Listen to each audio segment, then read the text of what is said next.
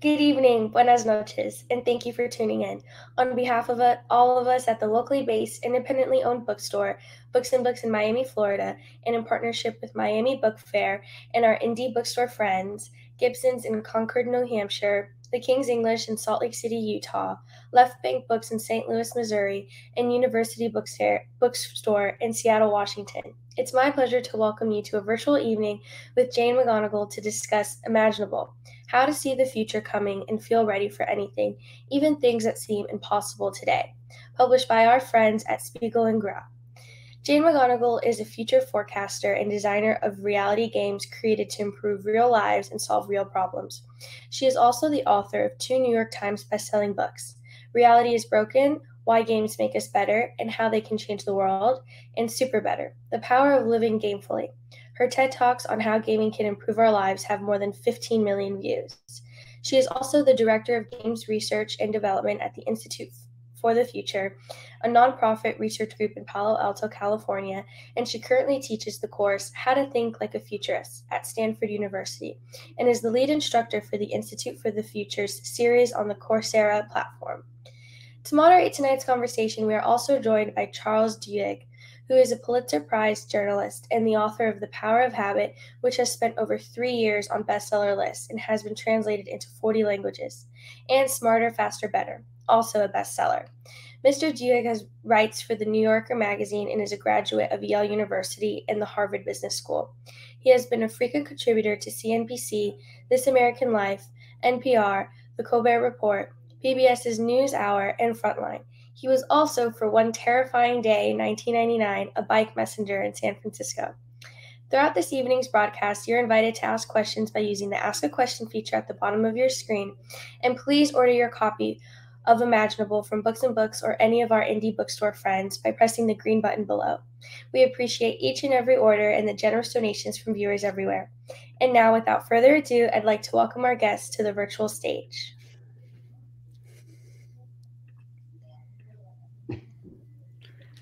Fantastic. Hello. Thank you so much. And thank you to all of you who are tuning in. We are really excited to be able to spend the evening with you. And because of the wonders of the technology world that we live in, which Jane is going to talk about, we get to do this virtually, which is even better. So Jane, where are you right now? Where are you beaming in from? I'm in the San Francisco Bay Area, California. Going to rain tomorrow, so thank goodness we're avoiding a little drought over here. Yeah, and I am too. I'm actually in Santa Cruz, which is just about an hour and a half south of San Francisco. And I imagine many of our people who are watching are probably in Miami or Florida. Congratulations on a good choice. I hear that New York is supposed to be 20 degrees tomorrow because they're getting another new polar vortex. So for all of us who made the wise choice to live in sunny places, congratulations. And Jane, I have to say, I read your book. I absolutely love it. I thought it was fantastic. And I have so many questions to ask you about it. So let's just dive in. And I will say to the audience, so feel free to ask a question anytime. There's this little button that says ask a question. You don't have to wait till the end. If you want to ask a question, just hit that button and I'll probably read them aloud and hopefully we can get a conversation going. Yeah, and don't wait too long to ask a question because we're going only about 40 minutes. Right. So get that question in now. We're going to start answering them in like 20 minutes.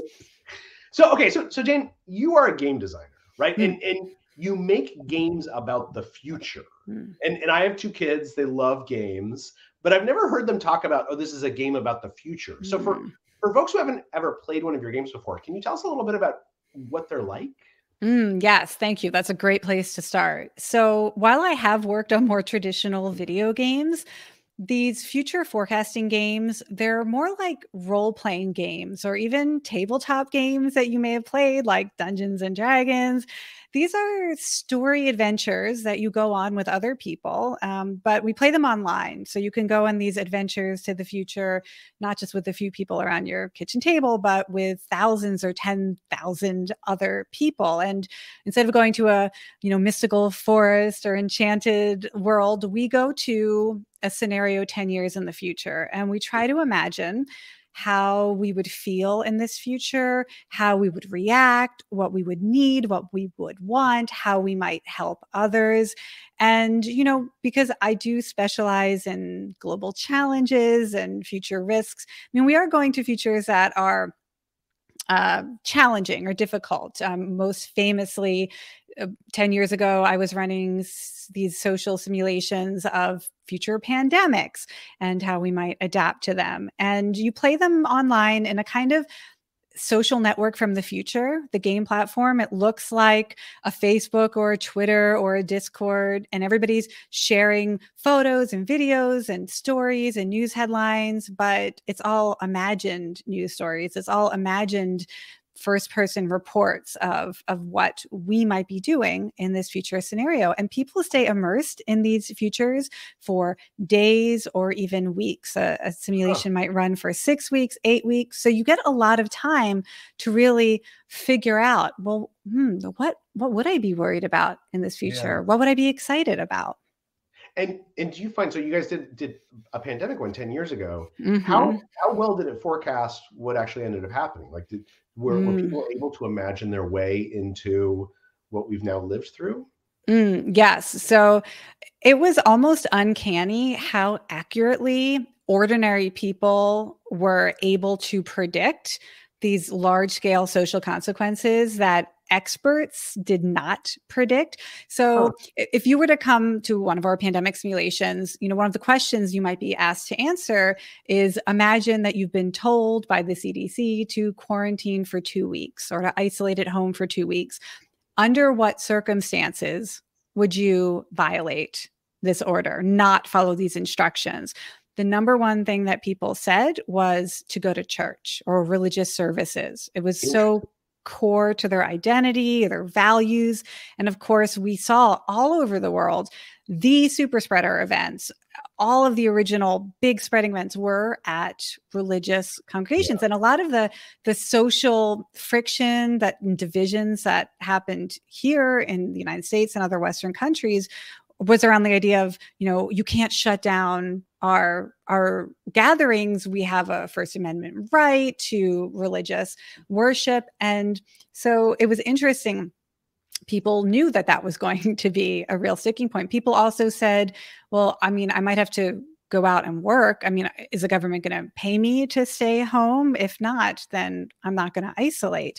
And, of course, we saw in the real pandemic that countries that actually gave people cash money to stay at home, they had much higher compliance with quarantine and isolation orders.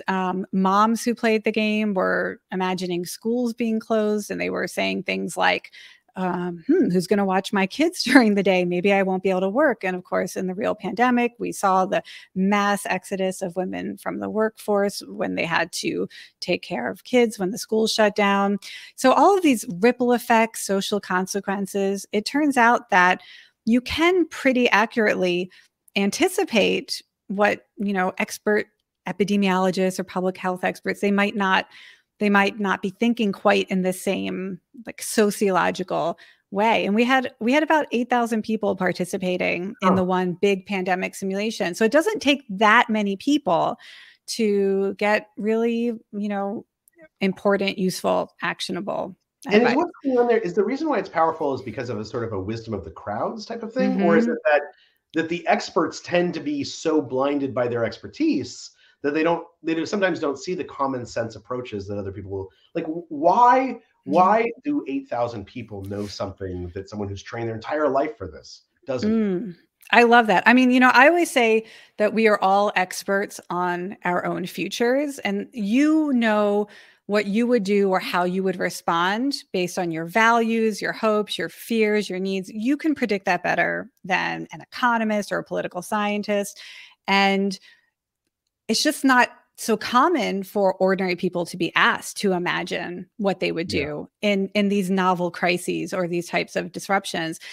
So there is the wisdom of the crowds effect. But I will say the thing that really got me excited about this art form, the social simulation, even before, the real pandemic rolled around and we saw wow, it's a very accurate forecasting platform. The thing that originally excited me about it was people would emerge from these games seemingly more optimistic for the future. We called participants super empowered, hopeful individuals, even though they'd been imagining terrible crises, things you think would make you feel anxious or paralyzed, how are we going to handle this? People were coming out of the games feeling ready, feeling like they had a better sense of realistic risk, and they had a confidence. And when the real, world events matched up our simulated games, people who had played them did report feeling less anxiety during the real pandemic, feeling less shock, like they were able to adapt faster. They didn't fight reality. They didn't get into arguments like, oh, is this really going to be serious or not? Do I really have to change my behavior or not? And I think that there was less suffering as a result when you can kind of cut through the normalcy bias faster and just get to the business of being present for the crisis that's unfolding, that there's a real benefit to that. So there's a personal benefit. It's not just that we get useful information, right? That's really, and that brings us to the book, right? Because I think that some of those ideas are reflected in this and inspired it. So tell me, at what point were you in this journey when you said, you know what, like what I'm learning here, I should put this in a book? Yes. I mean, there were two things. One was, by the end of 2020, I think it was about November 2020, I got an email from a collaborator I'd worked with at the World Bank, who had worked with me to develop one of these future forecasting games in 2010. And he sent me all these graphics from the game. And then he sent them alongside photographs from the news. And he was like, everything that was forecast in this game is happening, because we were looking at a pandemic, a respiratory pandemic that started in China. We were also looking at extreme historic wildfires on the West Coast of the United States. We were looking at a new conspiracy theory group that was spreading rumors about the pandemic online. The group was called Citizen X in our game. It had all these uncanny parallels to QAnon. And he said, what are we going to do about this? What's Evoke? The game was Evoke. He's like, what's the next Evoke? What's Evoke 2 going to be about? And it did make me kind of want to roll my sleeves back up and get in there. If we were imagining all the right things 10 years ago, that game was played in 2010, looking at the year 2020. What should we be looking at next for 2030 or 2035? And now that we have a track record of these games being both accurate and helpful to individuals, maybe we can get more people participating. Evoke was 20,000 players. My dream would be to have 20 million people actually imagine the next big global shock, whether it's a mass climate migration or needing to adopt geoengineering efforts to reverse climate change, and how we make that decision and deal with unanticipated side effects or consequences of it. Hopefully we can scale this up. Well, and what's interesting to me is that the thesis of the book is that by imagining things, by engaging this capacity to think of alternative realities into the future, what sometimes is referred to as counterfactual thinking, right? Because we can also do it looking backwards. That you say there's an actual, this is not only a strength, this is a virtue, because it gives us not only the capacity to imagine the future, it helps strengthen us as individuals. It helps makes us more resilient.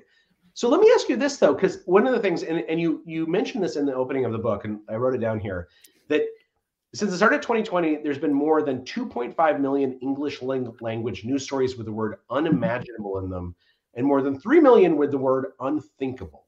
And that seems interesting to me, because I can't think of a lot of times when I say like what just happened is unimaginable or unthinkable, except almost as hyperbole, almost to underscore a point. But it seems like this language is creeping into our vocabulary. What do you think that represents? Yeah, it's funny. I just recently did a LexisNexis search, so of news stories from around the world for those two words.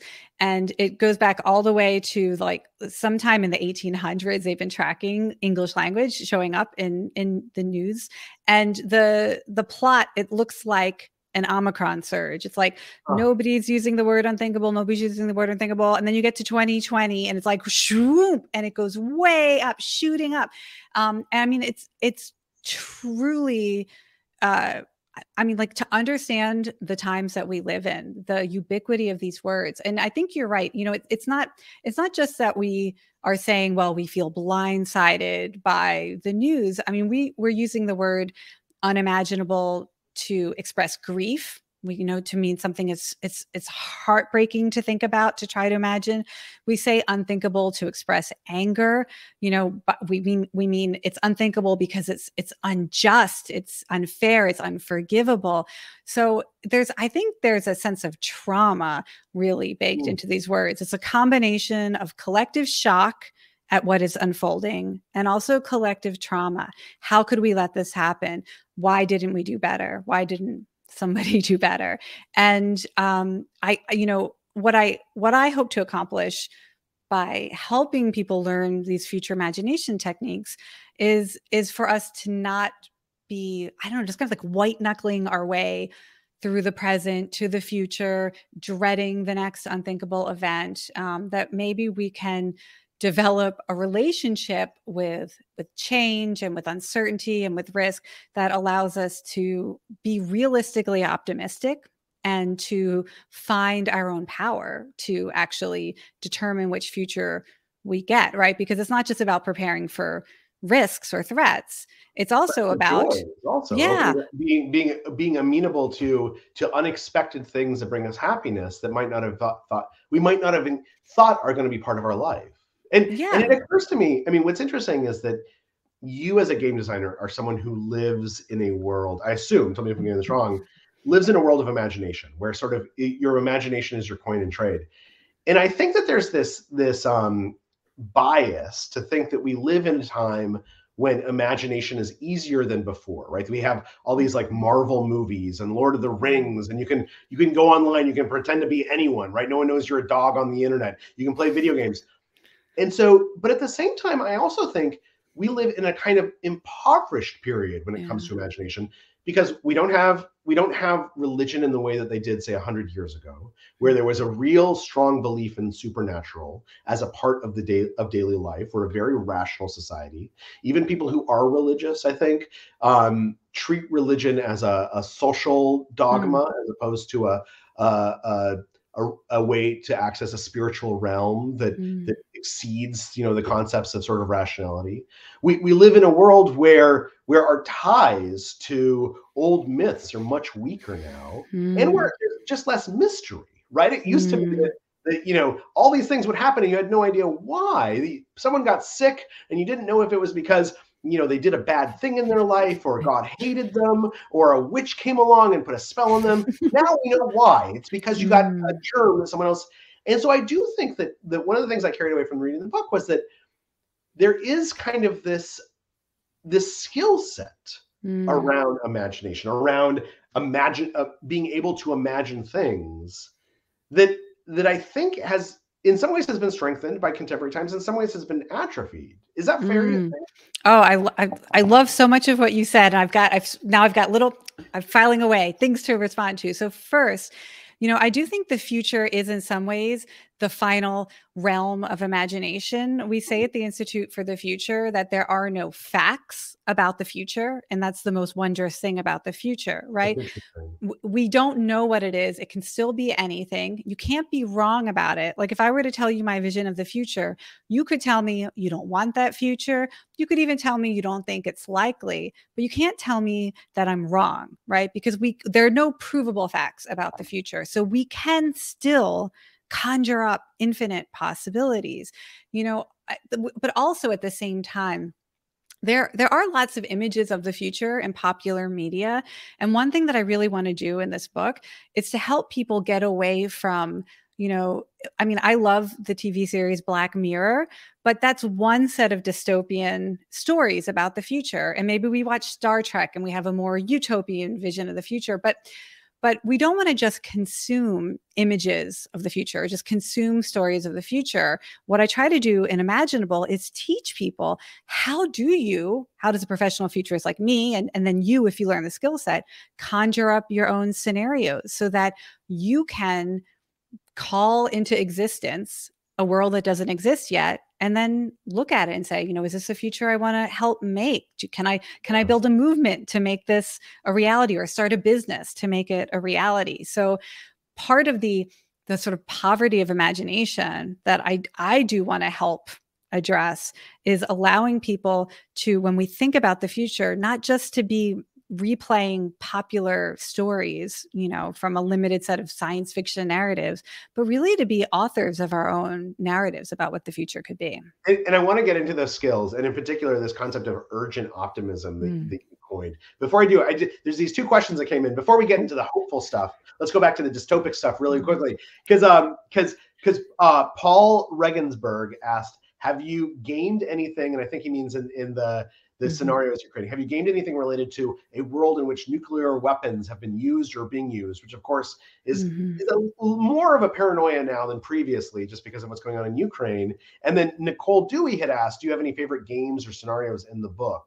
So I want to talk about the skills, but before we get to those, what would you like? What should we be worried about when it comes to nukes, and what are the scenarios that you love in the book? Yeah. So I have not worked on a simulation of post-nuclear attack, but at the Institute for the Future, a colleague of mine worked on some incredible scenarios about novel approaches to nuclear disarmament, which I think is what we all want to imagine, right? We all want to imagine some way to get out of living on a planet full of nuclear weapons. But how do we get to that future? And they used some really amazing techniques to come up with possible pathways that are outside the normal conventional techniques. So normally we think about nuclear disarmament as a slow, incremental process, and really the only people involved are geopolitical leaders. There's only a few people on the planet really who can take action around this, and there's just that's how it happens. But if we rethink those assumptions, one of the scenarios that this group came up with that seems very timely to me now, they came up with this before the pandemic. But the idea was that some independent technology company might invent a technology so miraculous that they could essentially demand that countries disarm before they're given access to it. And so they were imagining maybe it's a geoengineering technology, so you could locally reverse the effects of climate change, or maybe a vaccine for some incredible infectious disease. Now, if we imagined a pandemic worse than the one we've lived through that really has a higher fatality rate, think about the mRNA vaccines and what a miracle they were in this context. Could we imagine sort of taking this decision out of the incremental, geopolitical process and just forcing countries' hands and saying, you want to, move forward into the future peacefully, happily, safely, like it's time to disarm. And is it realistic? I'm not sure. But what I've heard from individuals in nuclear security who engage with that scenario is that even if that exact scenario doesn't come to pass, it's sparking a little more creativity, a little more willingness to consider unconventional methods. Well, and what I love about that is that, on the face of it, I think that seems, you can identify all the reasons why that would not happen, why that's a terrible idea. But what I found is that so much of things that change the world are sophisticated ideas that populations have had time to really acclimate to. For instance, if you take the attitude of the Israeli voter towards terrorism is a very, very sophisticated attitude, a very complex attitude, because they've lived with it so much longer than, for instance, Americans have. And so as a result, many of the debates that we had right after 9/11 were debates that they had and had already gone through in Israel. And I think the same thing about the pandemic, that there are places, particularly China, that have lived through pandemics. Yeah. And as a result, their responses were much more sophisticated. Their population was much more prepared to engage in a complicated, sophisticated conversation around it.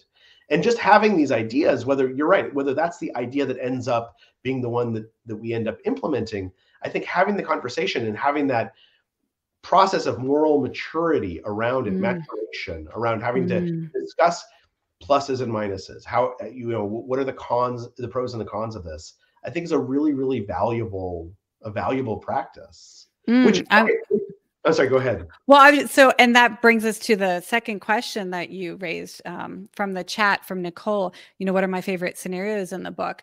The very last scenario is about geoengineering decision-making, right? So what if we need to buy more time and we need to stop extreme heat and droughts and all the extreme weather before we can finally, be free of fossil fuels? It takes time. What if we need a more urgent action?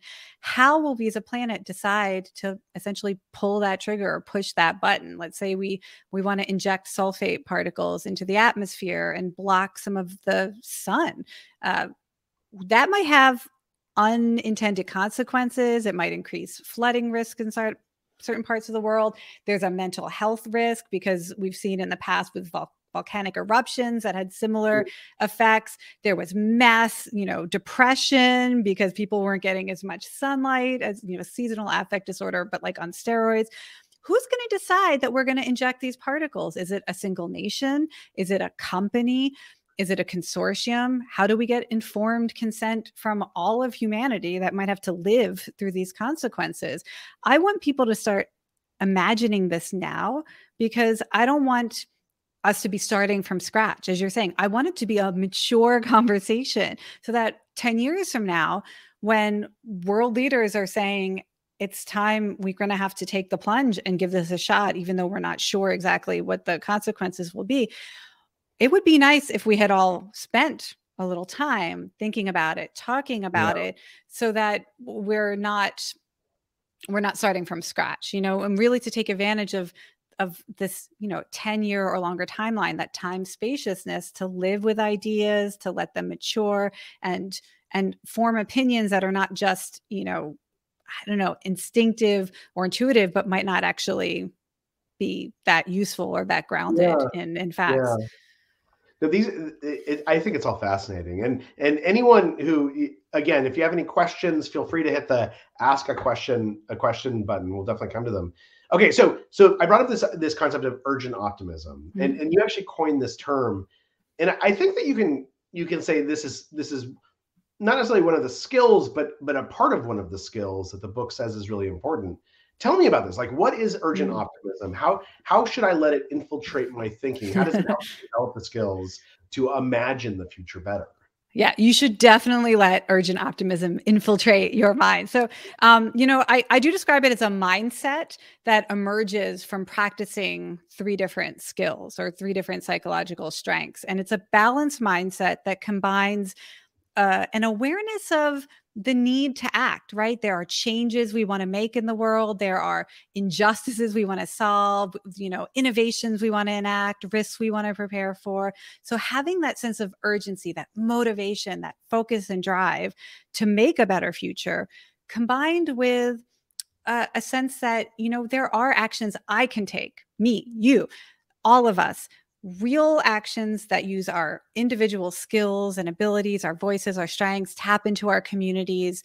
And in that way, we can really affect the future, that it's not up to other people, right? Urgent optimism is about finding our own power to shape the future, which is why, as you play through the games in the book, I'm asking questions like, well, what are you good at? Or what do you know more about than most people?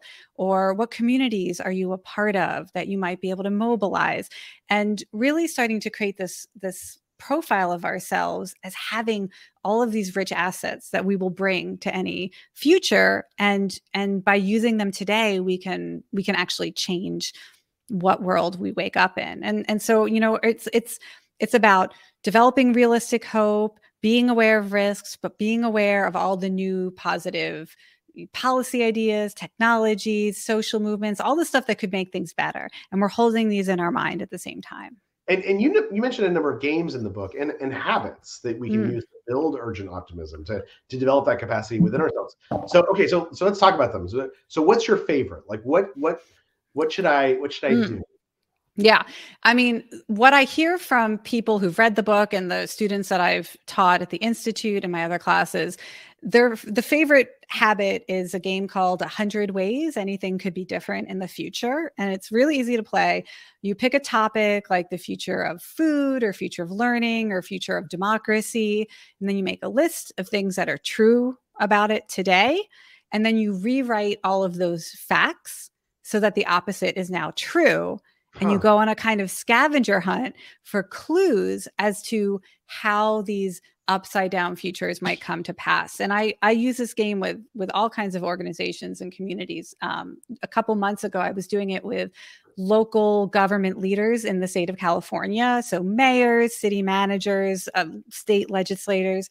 And one of the facts that they wrote down was that there's a minimum voting age in California elections, which is true. Like, right, you have to be 16 or 18 in elections to vote. So they dutifully rewrote that to be the flipped upside down version. There is no minimum voting age. Well, what does that mean? I mean, are we talking about babies voting? That's ridiculous. But what we do is after we come up with this list, we start typing those ridiculous facts into Google search, Google News, Google Scholar to see like, is there a signal of change out in the universe that makes it plausible? And lo and behold, there are actually think tanks and policy centers all across the US who are advocating for a minimum voting age of 0, that in fact, babies should be able to vote because they have the most on the line in terms of having to live with the consequences of elections, particularly around climate action or lack of action, and that a true democracy would not disenfranchise teenagers or children or even babies. And then after we come up with these signals, then we talk about, is this exciting or worrisome? And I'll tell you, most of the people in that meeting thought this was kind of an amazing idea and that they would be excited to wake up in a world where there is no minimum voting age. So it's a very practical habit. You can play it by yourself or with others, but it really helps you just like unstick your mind, like rewrite the assumptions you have about how things are and look for clues as to how they could be different. Well, and what I love about this, and that example in particular, is that, of course, that did happen once before, right? During the 1960s, 1970s, early 1970s, there was this push to lower the voting age, primarily because of Vietnam in the draft, changed from 21 to 18. And I don't think 5 or 6 years prior to that, I don't think anyone thought that was a realistic possibility. Well, you're conceivable. Yeah, I mean, you're bringing up one of our other, go-to practices for futures thinking is you have to look back at least twice as far as you're looking ahead. And one of the things we look back at is to see previously unthinkable changes that happened. As I think about the future of climate migration, I've been looking back at, well, what were migration policies like before I was born? Like historically, what have we done about borders and freedom of movement on the earth? And I didn't realize how naive I was. I guess I sort of thought of border policy as like a natural law, like physics, this is how things are. Of course, we stop people from moving freely. And of course, when I look at the history, 100, 150 years ago, the opposite, right? Yeah, if you could get there, you could live there. Like that. That's right. That was Ellis Island, right? There was no pre-application, no visa. You just show up and suddenly you become an American citizen. And I think I'm not saying we need to go back to that, but it's so useful to realize that the rules we live by are just as arbitrary as the rules of a video game or a board game. We make a decision to play out our lives this way. And if they could be different in the past, they can be different in the future. And, I will say that I think throughout my life, and I'm curious if this is true for you too, and for our audience, throughout my life, I've always found that when I make a mistake or when I see others make mistakes, it's not because they made the clearly wrong choice. It's not because they ignored some piece of advice or evidence that was obvious to everyone else. It's because they didn't see the options in front of them. They thought that they had 2 options when in fact they had 10. And when young people come to me and they say, like, I'm thinking about going into banking, or I don't know whether they go to law school or become a management consultant. And, it seems like that. And I'm like, there's like literally 1,000 other careers you could have, right? But I think that one of the things that shows the mark of an untrained mind thus far is your inability to have that vision, to see the other options that you're just overlooking and how much it could give you. Absolutely. And I want to get back to the book. And actually, so Paul had asked another question, which I think is a great question, particularly given what's going on right now, which is in the book, in your work with the Institute for the Future, have you done work on how democracy might evolve in America, since this is clearly something we are thinking about a lot? And I don't know if you had asked me 10 years ago, I mean, certainly if you'd asked me 10 years ago, could you imagine that Donald Trump would become president? I would have said, that's ridiculous. That was actually a Simpsons episode. It seemed like that was appropriate for a Simpsons episode. And so what has happened in this country and across the world when it comes to democracy has actually been almost unthinkable to me, except that it's happening in such a widespread way that it clearly is something that I should have anticipated. What have you guys learned about this? Yeah, I mean, I think the most important work that's happening now in terms of forecasting the future of democracy in the United States is just collecting the signals of change to reveal the patterns, right? So as we see voter registration laws becoming more restrictive, or the types of misinformation that is blasted on election day to stop people from voting, we can find patterns that suggest the growing risks. I do have a scenario that I've developed that looks at what might happen if we try to put voting on the blockchain. So, historically on cryptocurrency blockchains, when there's a disagreement in the community about like a transaction, the chain has forked. And then you've got like half of the people are continuing this version of the chain, and the other half say, well, no, we're on this version, we've renamed it, and this is we accept this version is valid. And they live in these two alternate universes.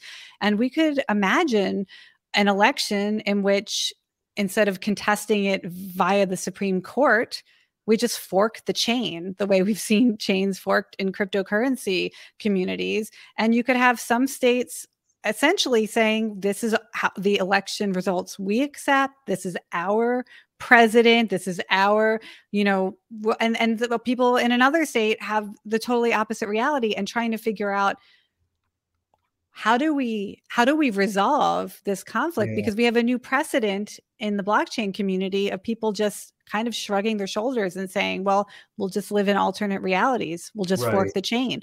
What would it mean to fork the democratic chain? Now, I mean, even if we don't put voting on the blockchain, it's still worth imagining. It's an a deeper, more entrenched, refusal to align. What does it really look like to live in a country where we don't accept election results as a consensus reality? And so, and again, I don't have forecasts that tell you exactly what will happen, but I'm trying to raise questions that we could bring more of our creativity and problem solving and urgent imagination to now, so that there are more people ready to roll up their sleeves if these scenarios. We've thought this through before it becomes critical. So if anyone has questions, please send them in. We'd love to take all of your questions. We've got about 5 minutes left, and any questions that anyone watching has, we'd love. And while we're waiting for this to come in, Jen, let me ask you this. So how does someone become a futurist? Like, tell me a little bit about your background. How did you get to this place? And I think I'm getting this right. You and your sister Kelly are twins. Is that right? Yes, I have an identical twin. Yes. You're also an author, correct? Yeah. So tell me a little bit about being a twin. Tell me how you became a futurist, and how did you end up where you are? I got stories for you, Charles. That's good. I will say, first of all, being an identical twin is excellent training for being a professional futurist, because you've got two people born with exactly the same DNA, raised in the same environment, exposed to the same schools and people and environmental conditions. And yet we still have led very different lives, right? Some things we have in common, but some things we don't. I'm a parent, she's not. Even these little decisions that we make, how completely that transforms our lived reality. It's very good training for looking at, you know, all of the decisions that people are making and societies are making, and kind of seeing these sliding door moments, you know, what choices make the future. In terms of how I became a professional futurist, I was actually scouted by the Institute for the Future.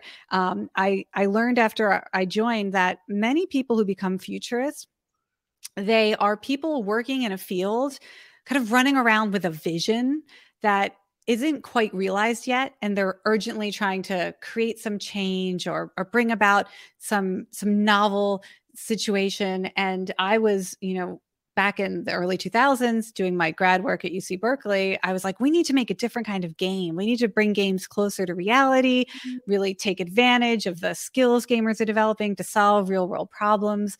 And the Institute was like, oh, here's somebody who might not just be, you know, thinking about the future. She's making the future of games. She's creating a movement. She's creating a field.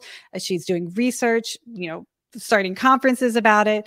And it turns out like a lot of people who become very good at anticipating the future, it's just because they're making it, right? You know, the Alan Kay saying the best way to predict the future is to invent it.